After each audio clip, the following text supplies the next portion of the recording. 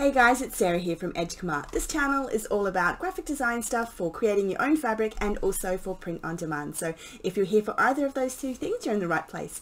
Today we're doing a super quick little tutorial showing you how to create this little wee heart here using the shapes from over here, and then we're going to very quickly pop a pattern on it as well.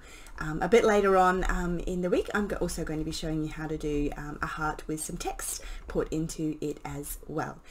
Super easy. So open up your Inkscape, and I'll try and remember not to work down the bottom there so you can see what I am doing. You're going to want to create a square, and I've accidentally got the stroke and things still left on this, so we will just go and turn that off, and I'm going to make this a peach heart for this time around.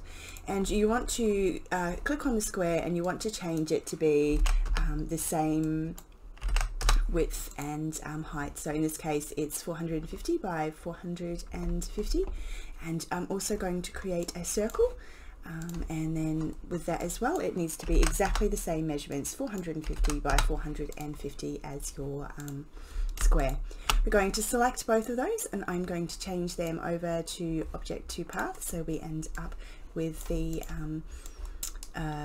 nodes being able to click there, and it will just snap. You can see how that little X comes in. If you put it anywhere else it won't work, and you want it to snap to that point there, which is exactly what you want. And I am going to select those two objects, so shift and click on each of those, and I am going to go path and union, and now that will work as one piece. And I'm going to click on that one shape and go Control D for control duplicate, and that will have just put a new one right on top of there. And I'm just going to hit the turnaround button there, and I'm going to align that up, and there we have, you can see the heart shape starting to form in there. And double click, so shift and click on each one of those two objects, and we are then going to go to union, and I'm also actually just going to group those two for the moment. And I am going to go object to path on all of those as well, and if I click on that you can use the rotator buttons, hold the control key, there we go, and rotate that round so it is up the right way. And then selecting that, I am going to hit the control to keep it in the same ratio, and just reduce that down to the size that I need. It needs to be on the front, so I'm just going to use the raise up button there to bring that to the front of the picture.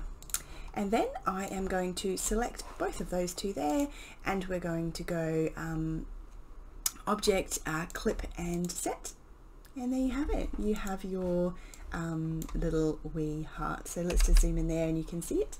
So that is your patterned heart, and you could use that with any type of pattern that you have brought into Inkscape. Obviously you can just use it straight with the plain colors there if you wanted to, and the way you import those, just in case you are not 100% sure, is just file, import, and then you can drag in any pattern. You can do it with a photo or anything else that you would like to do. So it's nice and simple, and I hope that was helpful, and later on I will be showing you how to do this as well.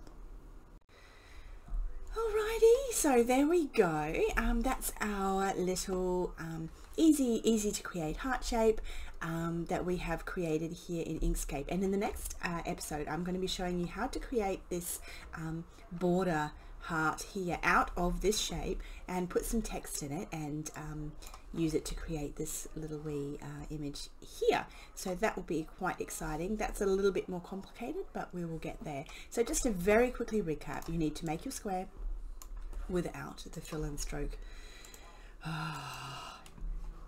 attached. And the important thing about this is that your square is say the same, let's do say 400 by 400, and you make your circle exactly the same. It doesn't matter what numbers those are, it's just the important part is that they are the same. So your circle, you're using measurements that are equal, so this the width measures their height, and the width measures the height on this. It doesn't matter what kind of measurement you use or whatever it is, just as long as they are the same measurement. And then you're going to select both of them, turn them into path, object to path, and then you can move your circle to it clicks, there we go, on that little square there, and then you can select both of them. We're going to go path and union, and there's our little shape, and we're going to Control D for duplicate. You can spin it around and then make those two join to there, and then I just like to you can union those, but at that point oh, you don't need to group them at that point, that's okay, and control and spin it around, and then you put it over the top of your pattern, which I don't have here. What's going on up there? Then you need to put it over the top of your pattern, so you're going to go to File and Import, and you're going to import whatever pattern you want to do. So let's just do this one for the moment. So import your pattern, there it is. Make sure that's object path, and we're going to reduce that down to the size we need it to be. Make sure it goes to the top of the thing there. Select both of those, and we're going to go object clip and object set, there we go, and there you have your little wee heart shape. Okay, and you can do that with obviously any background, as I said before, photographs, seamless patterns. They don't need to be seamless patterns, so any other digital art or anything like that that you want to do.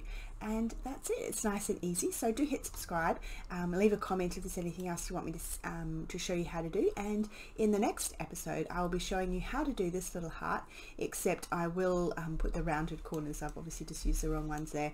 As you can see, these little corners here are rounded on this other one over here, whereas these are not, and I will show you how to create that using the shape here that we have done today. Anyway, so thanks very much for watching, and I'll see you in the next video. Bye guys.